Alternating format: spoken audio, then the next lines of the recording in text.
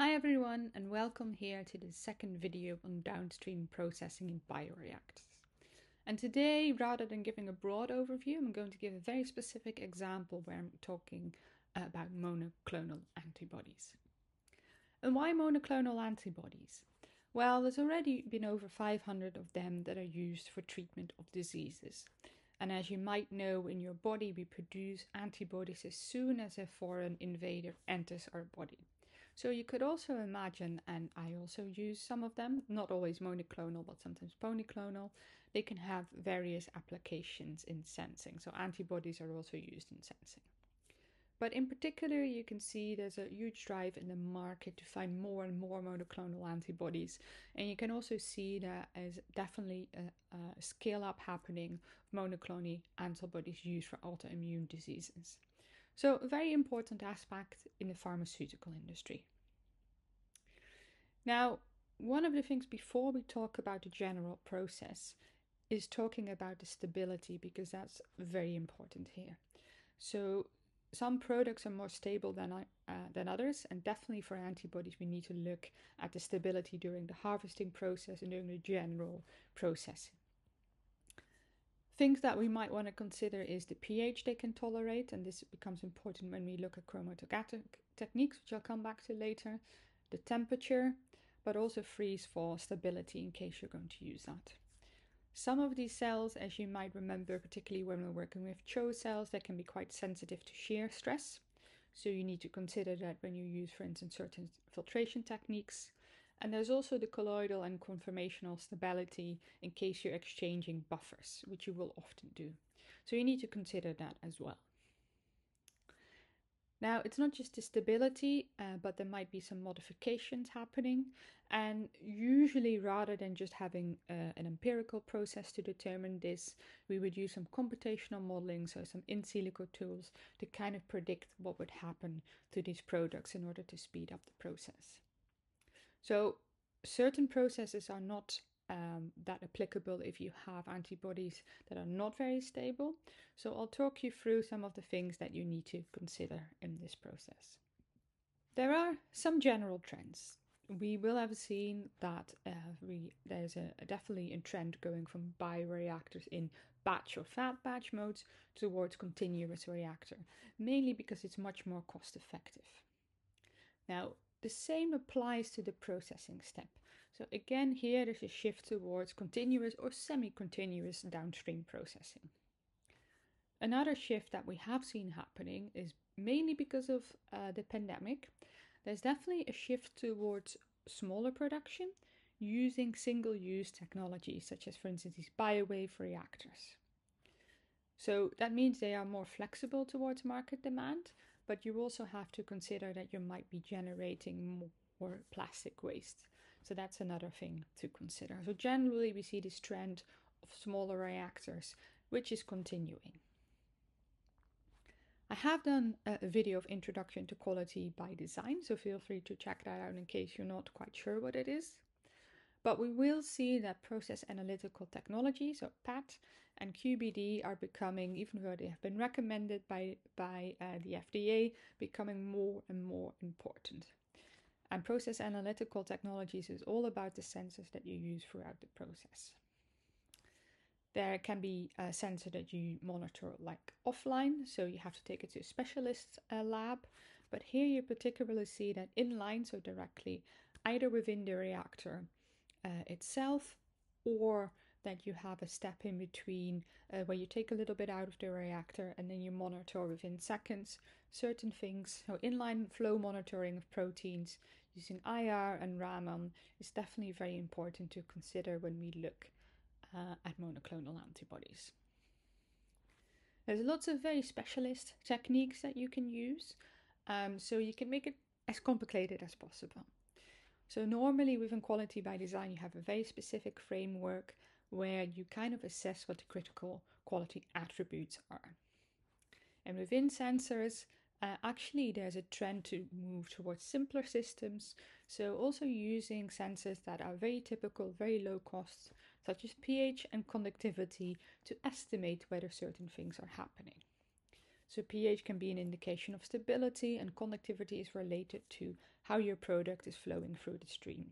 So you will see these sensors, even though they're very simple and everyone would use that in the lab, they're actually very important here. Now let's then have a look at the general downstream process. Of course, there's not one specific format, so I'm just going to talk about generally what people would do.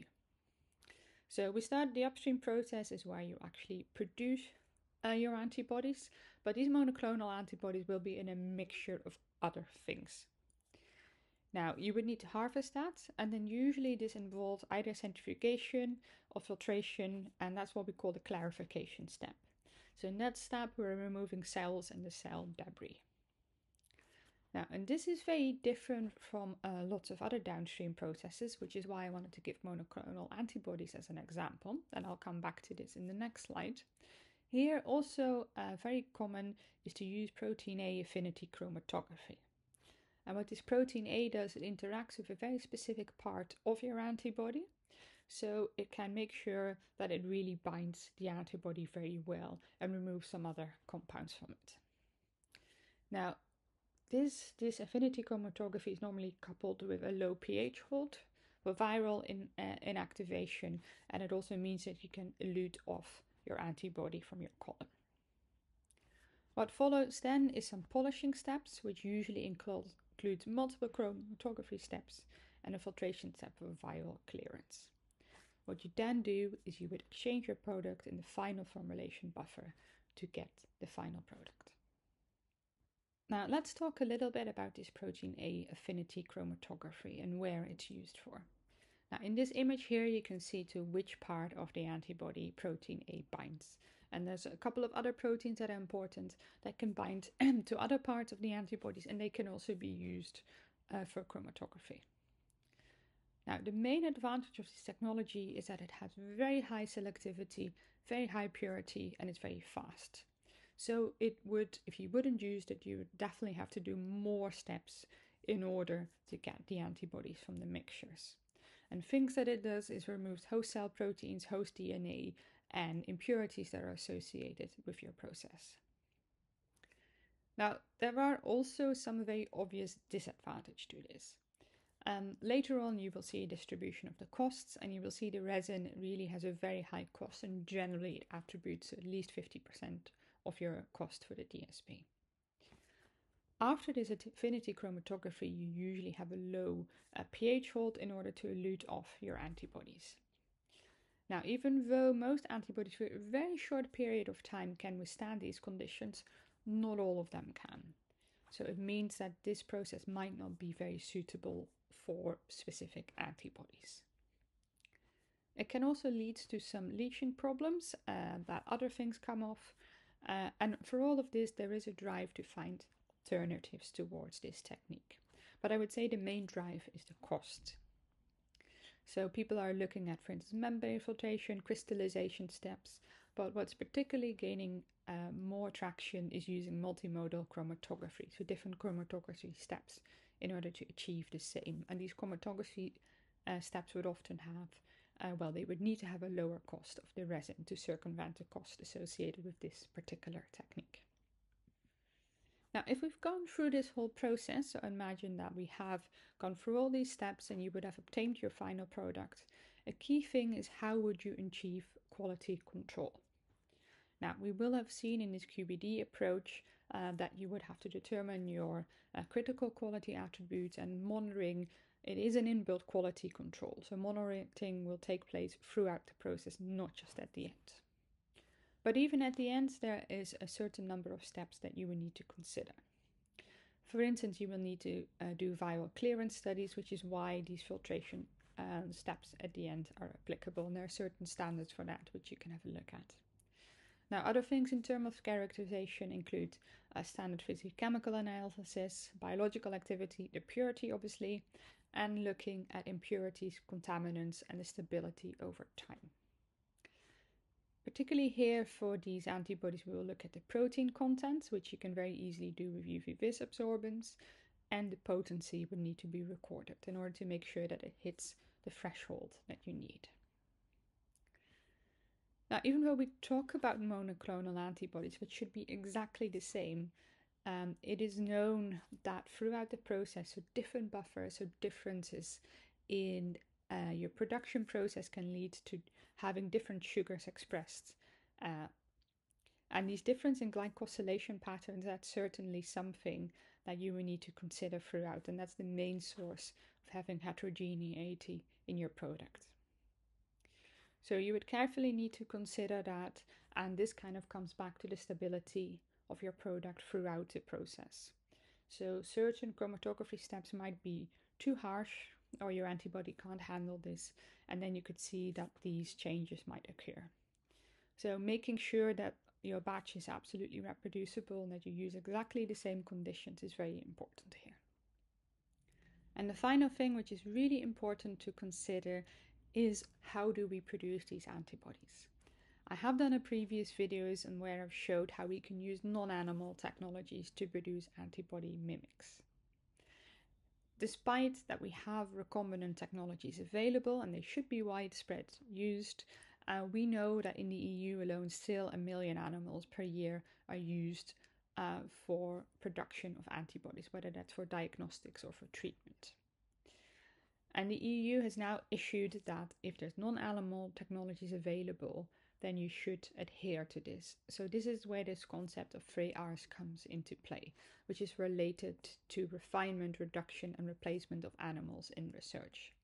So it is very important to consider non-animal technologies for this process. But if you are working with animal immunization, there are a lot more guidelines that you have to adhere to. And then a final summary here. So as I mentioned, these monoclonal antibodies are becoming increasingly more important in therapeutics. So there's definitely a drive in the pharmaceutical industry to have a look at this. Now, this downstream process includes, specifically for monoclonal antibodies, this clarification, where we remove the cells and the cell debris, protein A affinity chromatography in order to get the antibodies, even though I've said that there are alternatives being researched due to the high cost of this. And then some chromatography steps, which can involve, for instance, looking at a cation or an anion exchange, because a lot of these purities would have a different charge. And finally, filtration, which is needed for viral clearance. Now, in this short diagram, you can have a look at the expenses that we're dealing with, and you can see that at the moment, the main costs do come for this protein A affinity chromatography due to the cost of the resin. So that's why there's a drive to look for alternatives. What I also want you to consider, and as I mentioned before, we've done videos on quality by design and process analytical technologies.